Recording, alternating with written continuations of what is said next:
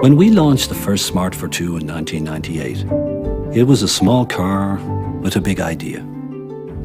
Thinking about the new generation, we realized if you want to bring the ultimate city car to the next level, it's not enough to think big. You need to act big. After the smallest city car, we are now building the biggest city car ever. Most products are being designed to adjust to reality. We found out that it's much more efficient to ignore reality. A huge car is just perfect for the city. It makes life easier for everyone. The new Smart is so big, you can see it practically from everywhere. You never have to look for your parking place again. The sheer size of the new Smart helps us in so many ways. For example, you don't need any air conditioning inside the car. Thanks to its huge interior, warm air automatically rises up under the rooftop, while the temperature in the rest of the vehicle stays comfortably cool. Evolution shows that the human race is getting taller with each generation.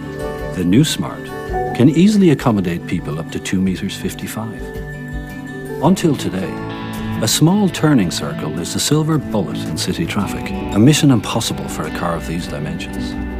So instead of making U-turns, the new Smart offers a solution of elegant simplicity that's typical for Smart. Driving backwards. Big cars have a high fuel consumption. We can't change the laws of physics, but we can irritate them. The new Smart creates an enormous wind shadow so that following vehicles can drive without any air resistance. In other words, the new Smart reduces the fuel consumption of many other cars, a real blessing to the environmental balance of the city. We call it eco-empathy. Big cars are often being accused of overcrowding the cities. But do whales overcrowd the oceans? It's time for a new way of thinking. Welcome to the biggest idea in the history of urban mobility. Welcome to the new Smart.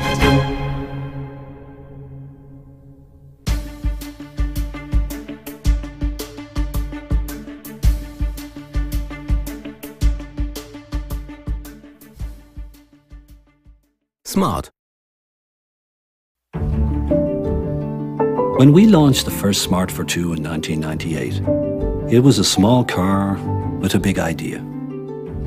Thinking about the new generation, we realized if you want to bring the ultimate city car to the next level, it's not enough to think big. You need to act big. After the smallest city car,